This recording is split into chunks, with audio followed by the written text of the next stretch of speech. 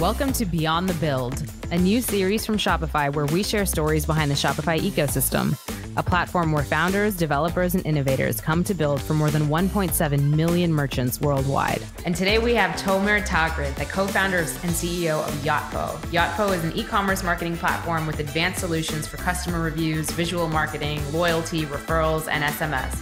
In 10 years, Yotpo has grown to over 450 employees, over 30,000 customers, over 500 partner and alliances worldwide, and they just recently raised $200 million in funding, valued at over $1.4 billion. Welcome, Tomer. Thank you. Thank you very much for having me. Super excited, Fatima. Thank you for having me. Of course. So pumped for you to be here. And congratulations. I know this is fresh, literally yesterday from the day we're filming, right? Yes. Is when you announced the round. Yes. We closed it yesterday, which is very exciting. Actually, the entire company doesn't know. They will know on March 17th, which is like 2 weeks from today. So yeah, it's very, very exciting and very, very humbled. Before we get into it, I'm going to start this a little differently, only because you said something to me right before this that yes, we're at $1.4 billion valuation, but we're not a unicorn, we're a flamingo. What does that mean? Yeah, so in the fundraising process, I had a slide when talking about the Yotpo culture. And in the slide, it basically said like be a flamingo in a flock of pigeons. That the idea is that despite the valuation, Yotpo is a flamingo, is not a unicorn, meaning we are like a real animal. We are a real business to provide like real value to customers over time. And I think it's very, very important to remember that internally. So that's something I'm talking a lot about with employees, that the day that we think that we are a success or the days that we fall in love with words like unicorn is a very problematic day. Another thing, it's like a great joke and we like to use sense of humor. So it was also like a spin-off on the entire unicorn thing. I love it. Okay, well, this is obviously a great moment, great milestone for you all, but take me back to the beginning. Like, how did Yotpo start? Where were you personally? And how did you come up with this idea? Yeah, of course. So first of all, we co-founded Yotpo. Omri Cohen, he's the smarter half, and myself, both of us met at Tel Aviv University. We finished a combined degree of electrical engineering and computer science. And the reason we founded Yotpo is because one of my friends from back home made fun of us that we didn't buy him anything for his birthday. And then we decided one year to do something. It was actually like 11 years ago.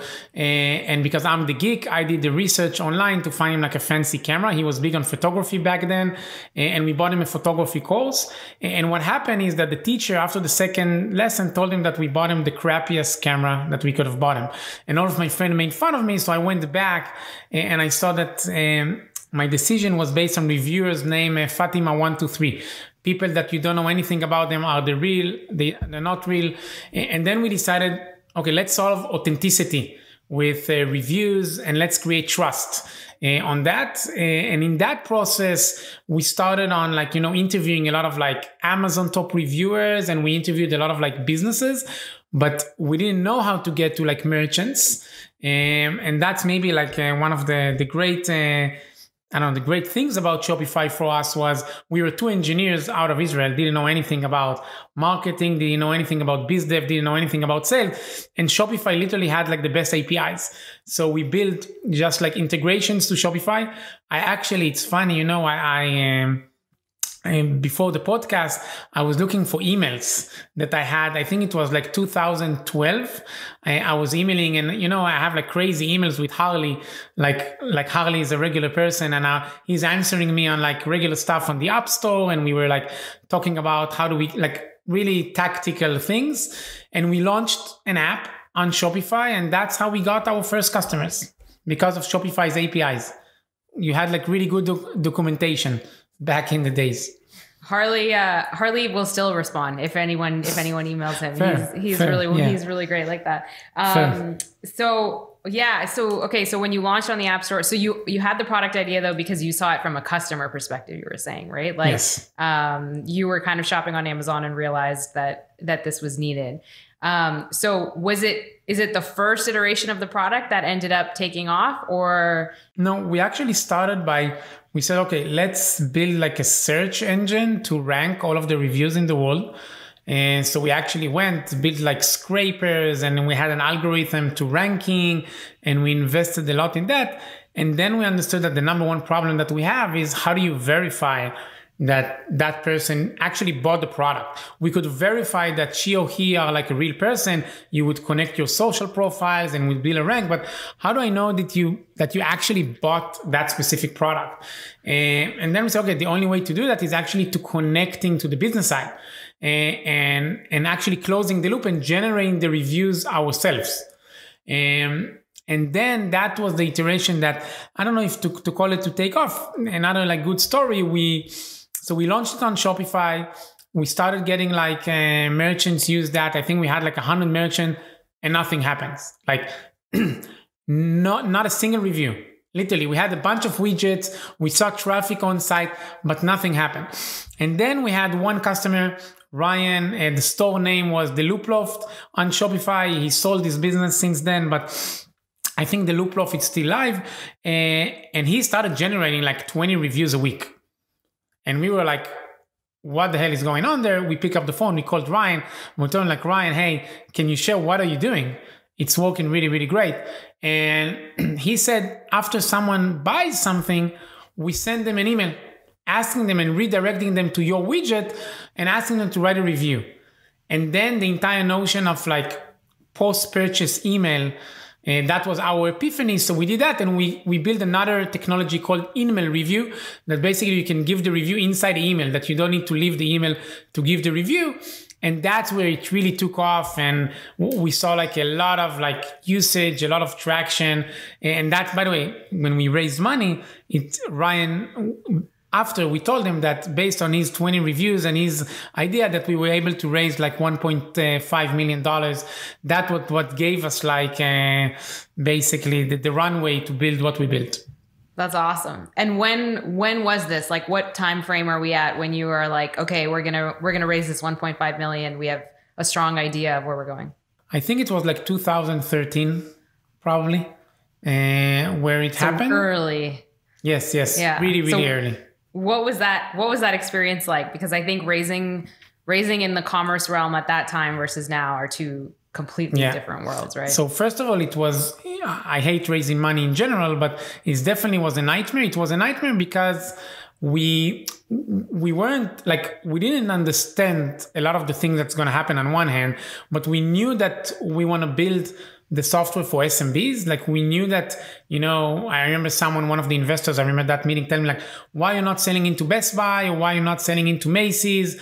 And we knew that we had like, how can I even get to Best Buy to selling them?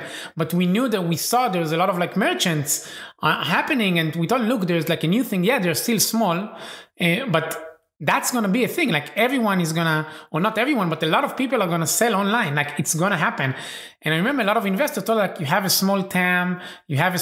Look at like, I remember they gave us like, look at like, what was the name that sold to like eBay? Like GSI Commerce. Look at like how much GSI Commerce was sold for and how much Magento was sold for. And look how small is Shopify. Enterprise, it's the only way to go. And for the next like 5-7 years, I think until like Shopify's IPO, even when Shopify was pre-IPO and there was like a big deal already, people told us like, no, SMB in e-commerce, it's such a small market. Like you cannot pass the $10 million revenue ever in your life, no matter what you're going to do. Totally. I think like Toby tells this story a lot too. And when he sort of talks about his early journey, because it was like, that was the mental model of like, oh, how many small businesses are there in the world? And like, that's your max market because you're trying to get them online. But what they didn't see was like, by building this business, we're creating more entrepreneurs and we're increasing the size of the TAM like on a daily basis, right? And and that's what you obviously saw at the beginning too, that this isn't. Yeah. So it's when not we just tell the like story, I also heard that Toby telling that story on a few podcasts. I heard that we were joking that we are sure that Toby is like, because it's Toby, right? Like he was much more strategic. He was much more thoughtful. He would probably knew how to navigate the situation. But for us, it was like extremely frustrating. I remember like me and Omri, like really trying to rethink our decks and rethink our story and tell investors that one day we might go enterprise and yada, yada, yada. But like we couldn't convince a lot of people that, you know what, this is actually going to become a thing. And it almost, I still sometimes hear it where people assume like the only way you're really going to scale is if you go up market. So like, who are your plus merchants or whatever? And the truth is like, if you're thinking like that, you're still kind of missing the point, right? Because there's so many businesses that are helping like the SMBs, and like everyone is moving towards supporting local, and we want to see these small businesses thrive. And there's so much opportunity to serve those customers and create a super successful business while you're doing it. Yeah. So two interesting stories on that. One, actually, like, I think it was a year ago, I was interviewing an independent board member for Yotpo, a year and a half ago. And, you know, in the process, we're meeting a few times and we're talking, and I'm talking about the strategy. And we always have a sentence that also in fundraising that we say that we think that Victoria's Secret will die by 1,000 cuts, 1,000 mini brands that are like, that's the future of e-commerce. And she was nodding her head, and then eventually she told me, yeah, but like, when are you going enterprise? Like, show me your enterprise team. Like, enterprise is the future. And we were actually going into battle on that, like on 2 meetings. And then I told her, like, look, I don't think like this is going to work. Like, she literally couldn't grasp the strategy of, you know what? Yes, we might have some enterprise, but no, actually Yotpo is an SMB company. So I think a lot of people till today are, you know, yeah, they believe it in theory, and they can say, you know what, it can happen only for Shopify, but it's very hard to take it like another notch as well. The second thing is, I can tell you, which, you know, today Yotpo has like tons of enterprise brands, from like IKEA to P&G, Steve Madden. But even if you talk to the e-commerce teams in these big enterprises, they want the easy to use experience. Like, they are nimble teams. They are small teams. Like, they don't have a lot of budget. They don't have like a lot of people. So I think regardless in e-commerce, eventually, like I think Lauren, right? Lauren was, we did our first conference for our customers 2 years ago, and we brought Lauren, the GM then of Plus, and now I think is like the GM of Revenue, to speak. And he said like something that really resonated with me. He said like, there's no more enterprise. And I think in e-commerce, it's really, really true. Like the word enterprise needs to move from the world. It's not a good word for e-commerce, at least. For those of you who don't know, Lauren Paddleford, yes, he actually started Shopify Plus at Shopify and grew that business.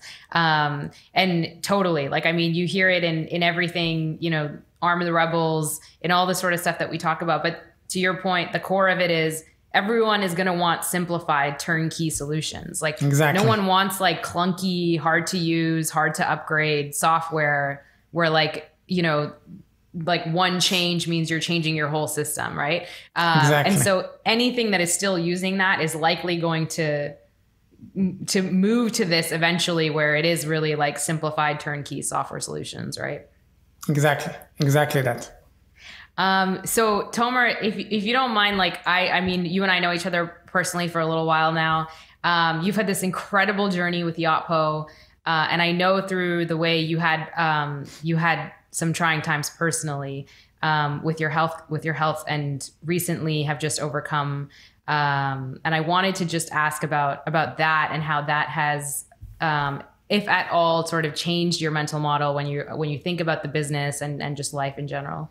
Yes. So first of all, thank you. And yes, so I'm still, it's funny. I thought about it before. Like, I'm still, I call it recovering. I cannot consider myself as like fully healthy. So for the audience to know, like 2 years ago, I was diagnosed with advanced lymphoma cancer.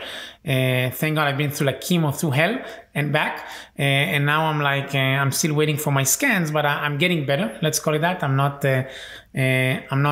completely healthy yet, but definitely getting better. There's one huge advantage, I think, about something so powerful. Like, it really crystallized what's important and what's not important in life in a very black and white. There's no colors in between. Like, it makes everything to be very, very, very precise. And for me, yeah, you know, with like enjoy the people that you work with, literally make Yotpo like a platform for good for the world. So one of the things that I'm like really, really pushing that Yotpo is going to join, and we are in the next few months, is a pledge 1%. I don't know if you know what's that, but like donating like 1% of our equity to like different organization that we are connected to. And a lot of it, by the way, is organization of like SMB and arming the rebels. By the way, it's like something that we also are big believers in. So definitely like the personal journey on one hand is like not taking ourselves too seriously on one hand, because eventually like no one is going to die here. No one is a doctor or a brain surgeon or whatsoever. And second is like, to really take the time to do like good. There is actually I listened to a podcast with Toby about like stoicism. So I highly recommend. I got into stoicism as well because of it. That really helped to shape my point of view on how to deal with difficult times, how to be happy with what you have in life, because there's never enough. Like I can tell you, yesterday when we finalized the round, like it's such a huge moment. Like whoever thought that we'll ever raise so much money at like a $1.4 billion, like who even think about it, right? And in the same day, we lost a candidate, which I really was trying to get, and we weren't able to get her. And I was bummed. And my wife asked me like, why are you bummed? Like you should be happy. Like it's such a big day, right? And I was trying to unlock my emotions, but I always reminded myself like to enjoy what we have in life, because it's not taking for granted. For real, it's not taking for granted. It's also a real, I think, privilege when you're in a position where the thing you're doing every day is creating impact. Because, obviously we're all here for a limited amount of time and you want to have the most impact on the world that you can. And when that's tied to the thing that you're doing every day, it's really special. It's my biggest gift in life. That very early age, I found what I love, what I'm passionate about, that can give like a lot of impact to a lot of people. From merchants to partners to employees. It's like the biggest gift I got in life. Has since you've been back, and like so happy to hear about how you've been getting better and the improvement in your health. Do you feel like the company's culture has changed a little bit too as a result of? Yeah, it's interesting. It's definitely so on two folds. I'll answer yes and no. So yes, because the culture must evolve. Like we are now almost 500 people and growing. So I think like you have to evolve the culture in order to sustain the growth. So in general, I think culture evolved maybe because, but not just because of my situation. And I think the second thing is like, so many people stepped up. I remember when COVID started, I was actually just coming back.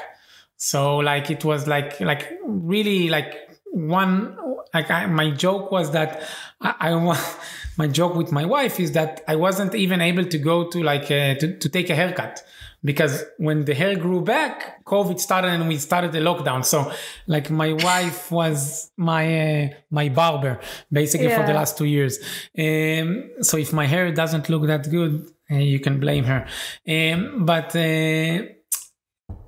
I think so many people stepped up. So when COVID started, I remember I was telling my board that, we didn't know yet that it was good for e-commerce. Everyone was like scared, and it was still the unknown. Yeah, exactly. And we went to raise money, and we decided to let go a few people, and it was like a huge thing. But I remember like I had so confident that, yeah, of course we'll win. We've been through hell and won already last year. So when 2020 started, I knew that we're going to come out like super strong. And there was a huge conviction that Yotpo is going to come out like stronger from that. So I think on like resilient, our culture was really put into tests. And that was maybe like the thing that a lot of people were like super proud of. I think, last time you and I chatted, we spent a lot of time talking about ambition. And I'd love to talk about that with you, because I remember, you told this story that I really want you to share with everyone, where Yotpo is going really well. You're seeing the growth. You get into this room and you start looking at your strategy for the next couple of years, and you realize in 2 years you're going to hit a wall. What happened there? I'll share a little bit. So It was like probably 5 years ago, and we raised a bunch of money. I think we were doing like $8 million ARR or something of the sort, growing 137% at that point, by the way. So everything seems great. And we brought our VP strategy. Now, by the way, he's our CFO, Ophir. So I'll give the credit to him. He was leading like a strategy session, and that session yielded like two very concrete outcomes. On one hand, without a doubt, 100% probability, Yotpo will get to $50 million ARR. Maybe it will be like a year, more than a year, like a year more, a year less, but we'll get to that. And we will never reach $100 million ARR. Why? Because back in the day, we were just a reviews company.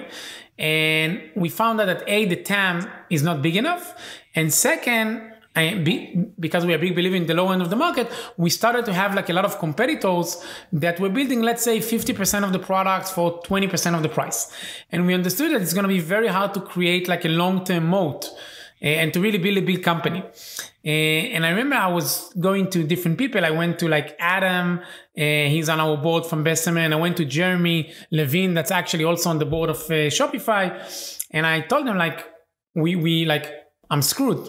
Like, have a lot of money, great company, but I have a small TAM. I'm going to hit a wall in 2 years. Like, I know that. And they gave me like a very hard time, told me like, what do you mean you have a small TAM? We invested in Shopify. Like, e-commerce is big. Think bigger, think better. Yeah. And we actually went and talked with a lot of our customers, a lot on like the smaller scale, a lot of like the bigger scale. Like I remember back then it was like the Away and Chubby's and all of those brands. And we understood that like the bigger problem was actually the fact that in between the categories, there's a problem. Like every brand is trying to win over consumer attention. So they're trying to build like a great consumer experience, but they can't because they need to connect their loyalty platform to their reviews and their visual marketing suite to their loyalty and their referrals and their SMS. And then we said, you know what? Let's consolidate everything. Let's become what we call an e-commerce marketing platform to really help brands, like make it easier for them to focus on building great experiences. Like think about all of the solution under the same data platform. And it was a great vision. Like you see the numbers, huge TAM, everyone internally got excited, but it was a nightmare of an execution because we needed on one hand to invest in the platform. And like for the last 5 years, I hope like the people that are familiar with Yotpo, you're going to start seeing this year and next year, like huge progress in the platform itself. Like as it means you need to make like to completely re-architecture the platform. Second is you need to go and build more products. And we talk about like Yotpo's M&A strategy in a second. So we build 2 more products. We acquire 2 more products. We are now building 2 more products and looking at another category to acquire. And that takes a lot. And in parallel, you have like, low end, high end, how you juggle all of that. And a lot of people told us like, now you're trying to build like 4 companies in one company. You don't have a chance. And I remember like there were a few meetings that internally that we understood like, in the beginning you get excited and then you're going to start up talking about, okay, what it takes to build that. And people started getting scared because it became very clear that we need, to rethink our go-to-market engine. We need to rethink our architecture. Like for the last 4 years, we made like a huge change in our architecture. And that we understood that, part of the Yotpo mentality is like go big or go home. So even if we'll fail, let's at least failing trying to build something really, really big. And I think that was the consensus around the room. And that's what get us like a lot of the confidence that, we can actually make it happen. So we went and did I think we are the first company to acquire a company in the Shopify ecosystem. I remember that was like a big deal. Even till today, it's funny. I hear people are not clear about why some products we build, some products we buy. So maybe to explain that, we took a very conscious decision to let's focus our engineers first on the platform and to re-architecture, because that takes a lot of effort. Second is that we understood that we don't understand anything about loyalty, and loyalty is a very complex. I can tell you now, we acquired Swell 3 years ago. It's a very complex problem, loyalty, to really help brands solve their, most important relationship with their most important customers. And Josh and Jim had they were an amazing team to join us. And I think till today, by the way, Josh leads our product marketing and strategy. He's been such a force forward for the company. So that was like a huge change mindset for Yotpo. And then we were very focused on that. And I think the first thing that we showed brand, you know what, it is feasible. We launched another product called VMS. It's like a visual marketing suite. Think about it like the, I don't know, shoppable Instagram. Think about it that you can use your visual experiences, and that's been very successful for Yotpo. So I think we completely changed. Like I think a lot of our reviews competitors, even on the lower end, build that as well, and we show the world that, you know what, you can consolidate categories, and then we just push our boundaries and say, okay, let's quicker and faster consolidate more and more categories, because the platform is getting stronger, because it's always about how do you provide a consistent experience for merchants. So definitely that was like a huge, I think up until the point that we were like a reviews company, and changing from reviews to an e-commerce marketing platform was a huge change in Yotpo. We didn't understand the magnitude of the change, because I don't think without it, we would have never become like what's hopefully going to be like the first public company on top of or inside the Shopify ecosystem, right? But I think that's the only way to really build like a long-lasting company, is to really evolve. And that was our biggest evolvement moment. That's awesome. Yeah, you were definitely the first company to acquire others in the ecosystem. I think like you definitely have a notable M&A strategy. Like it shows, and it's kind of an amazing thing to even see, because it creates more opportunity for the ecosystem itself, right? Like there's more exit opportunities. We're seeing founders from some companies invest in others. And it's just like, you know, it's like the size and scale of what the ecosystem can do together is just growing, which is pretty phenomenal to see. But I love that. I can share another story, by the way. Thank you. That, you know, I'm talking with a lot of entrepreneurs and trying to help them on the Shopify ecosystem. And everyone is telling me like, how did you succeed? And I keep telling them like, we were just in the right timing. Like, it's not that we were like great on marketing or we did like a app store optimization. We just put the app store. It was a great timing. We were like really engineers. And when they, you know, tell me about like fundraising, they always talk about an exit strategy that Shopify will buy them. And I always say that, you know what, maybe that will happen. I don't know like what's Shopify's strategy, but it would be like not smart to put your eggs on that, because Shopify cannot acquire the ecosystem. They're actually getting much more value, that there is a very live ecosystem and there is like really long lasting companies on top of the Shopify ecosystem. And I think so just for entrepreneurs out there, like, I hope that Shopify will acquire you one day. Maybe that's like a phenomenal thing, like I think, but just don't count on it, because I think it is actually counterintuitive to the ecosystem, to the magnitude of what you were saying, to the magnitude of what's happening here. I actually think it's even bigger now, which I think is just like amazing to see.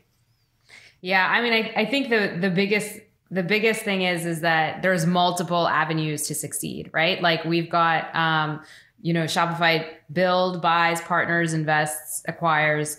At the same time, you know, like you said, there's more and more of that activity happening outside of Shopify. There's also companies in the ecosystem that have no intention of being these massive venture businesses, right? Like they're just like building profitable SaaS companies. They're like doing extremely well, 100% self-owned, no intention of extremely well. For those of you who don't know, they are like tons of millionaires that build software on Shopify that, yeah, maybe they won't be like, I don't know, a unicorn. The next IPO, but yeah. Yeah, but they build like phenomenal businesses, extremely efficient, like businesses for life. I completely agree with you. Exactly. And so to your point, it's like, how do we just nurture this so that the ecosystem continues to grow in all these different ways so that people have like multiple optionality to create success for themselves, whatever that looks like, right? That's incredible. I love the ambition and energy. So on that note, since you're already kind of sharing it, like what advice do you have for entrepreneurs out there? You know, what are some of the biggest learnings you wish you had early? Yeah. So first of all, like, I don't think like I'm in the position yet to give advices. Like I always feel that like, you know, it's just like my point of view, and it's in general, like people should gather like a lot of information and decide themselves. I think eventually it's a long-term journey. And really, like, I know it's a cliche, but like for someone that's been going at it for 10 years, and really now, like, I actually think Yotpo has like another 20 years. And like really now understanding the meaning of, I didn't have kids when I started Yotpo. Now I have a family, and they are such like a big part of like what it means, and just like going like long term and trying to optimize for long term. And it's freaking hard to optimize for long term because you have expectations, a lot of patience, and you see that company that they, I don't know, on TechCrunch, they are growing so quickly and they're doing that well, and it bothers, and you lost that candidate, and you want to do that, but you don't have the budget, and it's hard. It really is hard, but eventually, like, compounding value happens like over time. So I just think like long term is something that everyone is saying that. I think like I started to really appreciate that in the last like few years, where I actually see like the value of going the long term and building like the company of your dreams. So I think that's like something really, really big. The second one is like, don't take yourself too seriously. I think also like my perspective, like eventually remember that, this is life and you cannot control everything. Like there are things that are beyond our control.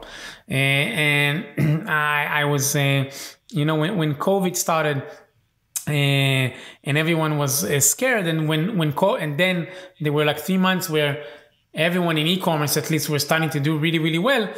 One of the parents on my kid's school, she texted everyone if we can, donate her money because she's a travel agent and her business is completely ruined. And I remember our employees were like celebrating, and I was keep telling everyone like, be super humble.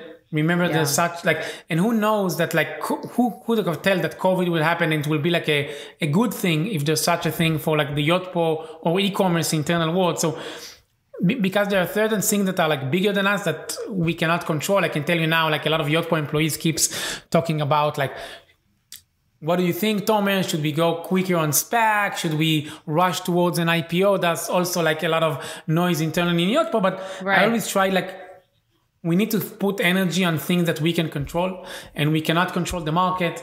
We can control Yotpo. And I think that's something that's, it's very hard to do because it requires a lot of discipline and a lot of like, I cannot control what, I don't know. I remember when the market started to be crazy, we started getting so many like SPAC offers. Some of them are really, really good. And people were asking, I was just like, the only thing we can do is optimize to when it's right for Yotpo to take the next stage of like becoming a public company, right? Mm-hmm. And when that's the right, and we cannot control how, maybe the market is going to crash in 6 months. Who the hell knows? Yeah. And maybe it doesn't. Maybe it's continued this way for the next 2 years, but we can't optimize based on that. We can optimize based on what's for us. So I think the second learning is definitely like worry and put your energy on the stuff that you can control. And maybe the last thing that is also a cliche, but I can tell like it's all about like winning is a team sport. It really, it takes a village. And the people that you bring and the people that you work with, and as entrepreneurs, we have like, I always say that like, I have like the advantage. I can hire much more experienced people underneath me that are much better than I am in like so many different fronts. And I think we would have never gotten here without like the people that combine Yotpo. And there are certain people in Yotpo that, has been with us for like 10 years and 8 years and 5 years. And it's just like amazing to see like so I think winning is a team sport, and don't forget about the team. Yeah. I think, just, in the way that you think about it, it's so clearly a long game for you. And like, you've shown so much like sort of patience and humbleness throughout the entire process. And it's actually like, this isn't meant to be a knock, but it's kind of, different than a lot of the Silicon Valley-esque companies that come out as startups and are sort of like looking for that like 2 to 5 year exit strategy. And it's like much more short-term focused, right? Has you just build a different company. There's a joke that we say, there's like a lot of books that founders don't scale, and what does it take for founders? So Omri's joke, when we read on like Silicon, or we talk with entrepreneurs that are very on the Silicon Valley cliche, he says that unfortunately we are founders that scaled. So that's like the internal joke that he uses, which I love. Yes, definitely. all the listeners probably learned a ton today. So for everyone tuning in, join us again next week at Beyond the Build for more founder talks. And thank you, Tomer, again. Thank you very, very much for having me, Fatima. Like I miss seeing you in person, and I hope soon rather than later we can meet in person. And a New York City reunion. Yes, definitely. That's what we need. And in general, I have to say, I really think Shopify has been such a huge part of what Yotpo is building, and you guys are really paving the way. And thank you. I think on the behalf of every Yotpo is really, really thankful. And for the entire ecosystem, by the way, if we can help for anyone and whatsoever, please feel free to reach out. And thank you.